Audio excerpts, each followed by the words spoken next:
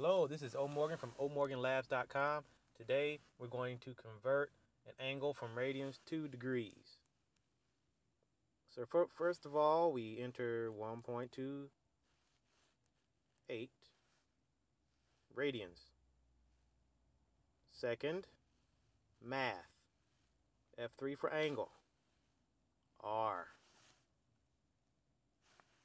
Then to convert it to degrees, we make sure our calculator is in degrees. Second, mode.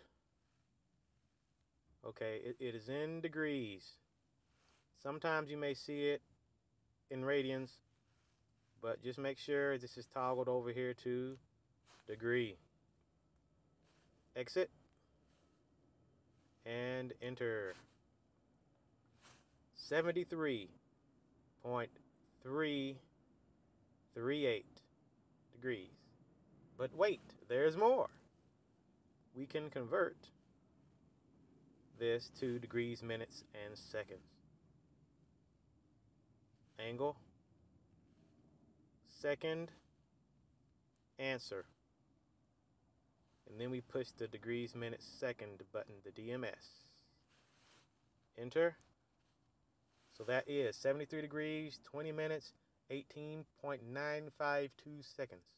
Okay, hope you learned something. OMorganLabs.com.